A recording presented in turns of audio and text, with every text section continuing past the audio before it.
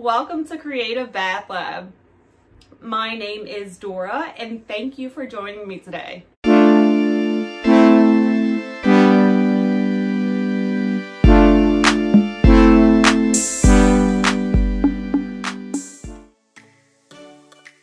Today I'm going to show you how to make heavily scented bath salts that will remain clump-free. I guarantee you will have all the ingredients to make this today. Please read the description for important notes, updates, and the full recipe. In order to make scented bath salt, you need to add the fragrance oil to a dry base powder. The powder will absorb the fragrance and allows the salt to remain clump-free. You can use any dry powder that you have, like arrowroot powder, baking soda, tapioca flour or starch, corn or potato starch, or powders that are specifically designed to hold fragrance like natrasorb or slick fix. I've always used natrasorb because it holds the most fragrance. I was surprised to learn that it doesn't hold that much more than the others. This is my experiment sheet. I made each base, then added salt to each. The bases that hold the most fragrance are at the top and the least at the bottom. Slick Fix, tapioca flour, cornstarch, and arrowroot powder are all about the same, with tapioca starch and baking soda being the worst choices. I didn't test all dry powders, but any one will work as a base. It's just that some work a lot better than others. If adding wet colorant, add it first. I recommend using a gel color as they're drier than liquid colorants.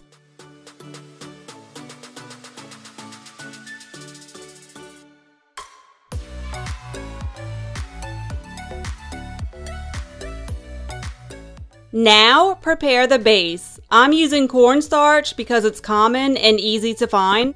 Then add fragrance. High quality fragrance oils are recommended because a little goes a long way. They smell stronger, they smell better, closer to the original scent, and they last longer. I actually use Magnolia Blush for this project.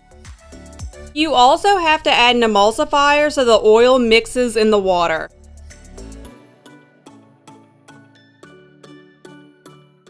And mix it well with your hands.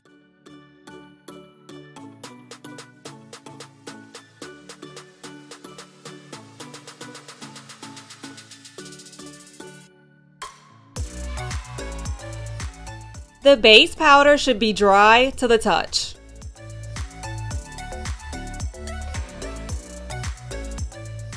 Add it to the salt and mix it together until the salt is evenly coated.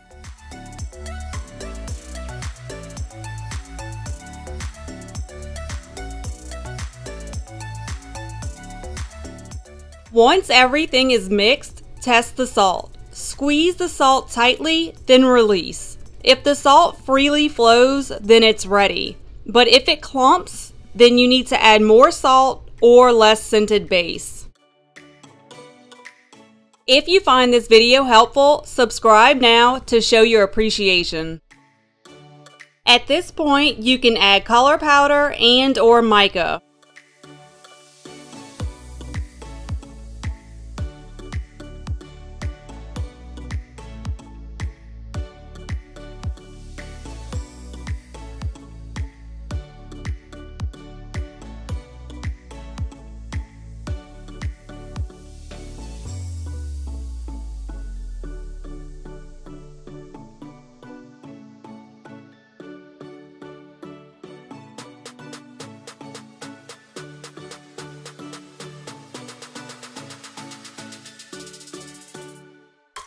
This recipe makes exactly one 3.5 ounce bottle just like this. The salt should last up to a year.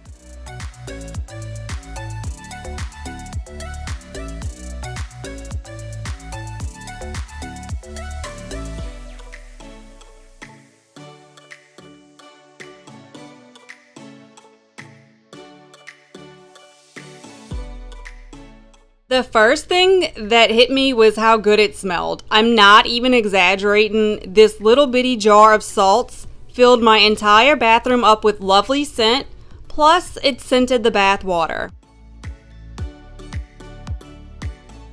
The bath salt was great, really relaxing, and I also liked that it tinted my bath water and gave it a bit of sparkle.